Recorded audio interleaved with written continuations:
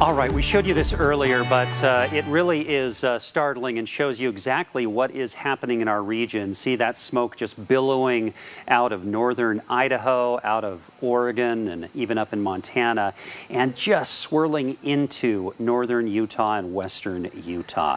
It's startling, but it helps those of us in northern Utah understand this dramatic shift this morning from haze to dense smoke that is so easy to smell even.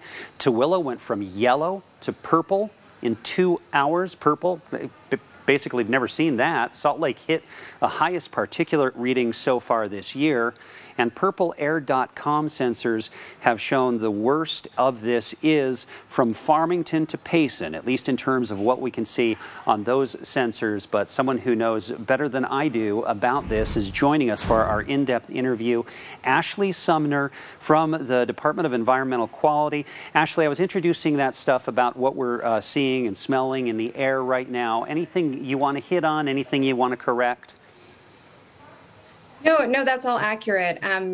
The areas that are really experiencing this and being hit the hardest are along the Wasatch Front and in those areas of Salt Lake, Davis, Utah, and Tooele counties. But we expect as this persists that the entire state is probably going to get some smoke. That is the difference, isn't it, between when we have this bad air from smoke compared to the particulates that we're used to in the winter, is that it's not about a bowl in a valley. And so people who live in places where usually the air is pristine can get it just as bad. Yeah, we're seeing poor air quality or high air concentration readings in the Uinta Basin and areas that, you're right, we usually don't see that inversion air quality. The valley isn't playing so much of a factor, but we are seeing it pretty much everywhere. Talk about the significance as people are sitting at home and they're thinking about what their plans are for today. You know, it's Friday night. Maybe there are plans to do something with the kids outside or something like that. When you see readings as high as they are, at least along the central Wasatch Front right now, what would you tell folks? I would tell folks to really stay inside as much as possible. This is an exceptionally poor air quality day. We do expect it to improve a little bit tomorrow to maybe downgrade to that orange or unhealthy for sensitive groups. So if people can just really try to stay inside as much as possible today and this evening, we do see that it might improve, although we are recommending people stay inside as much as possible until we see this breakup, which might be as early as Tuesday. And when we're looking at this, it feels like we're seeing this shift. We have some cleaner fuels. We have some cleaner cars. We have less. We've had fewer red air days. In fact, I don't think we had any this past winter, or at least this calendar year in the winter time. Is summer now our particulate season? You know, it's hard to say. I mean, we still do have particulate issues, and inversion season is still very much a thing.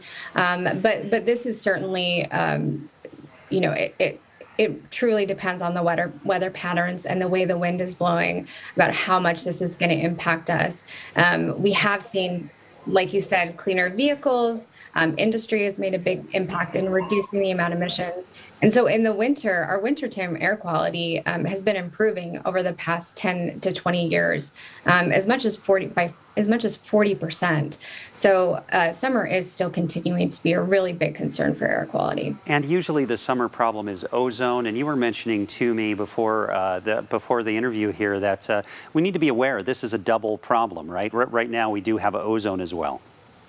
Right. This is what we call a dual pollution event. So we're seeing high levels of ozone that are created by, you know, obviously the sun and those emissions. So we are seeing high levels of ozone pollution, and we're also seeing the PM2.5, which makes it especially important for people to take care of themselves, their health, and really avoid outdoor exertion and avoid being outdoors as much as possible. You know, I wonder if the conversations that you're in on at the higher levels of the Department of Environmental Quality about how to think about these kinds of issues. We can think about doing individual things to change ozone and to change the inversion smog, but smoke is is regional and in some sense global because of climate issues and drought issues. How does the state, do you talk to neighboring states? Do you need to expand out to figure out how to address something like this?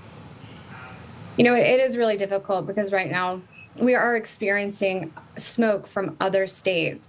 And it is a nationwide discussion about how to address the concern of wildfires. What we're really focused on in Utah is what we can do, encouraging people to drive less, use cleaner vehicles, working with industry to use cleaner technology, and focusing on what we can control within our state while having those partnerships throughout the country. We're out of time, but I think I do want to get some things people can do. You check your air filter in your home system.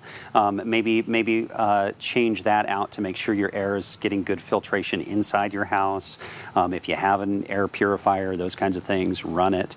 Anything else that you want people to know before we say goodbye? Yeah.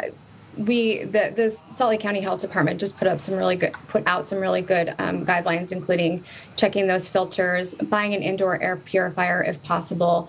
If you do have a window AC, try to make it so it's not doing fresh air intake. Use recirculating air. Same thing when you're in your car. Make sure you have a clean filter and avoid using that recirculating air. And then if everybody can drive less today and throughout the weekend as we're experiencing this, that'll make an impact on air quality as well. All right. Ashley Sumner, it's an important conversation. Thank you so much for taking the time. Thank you.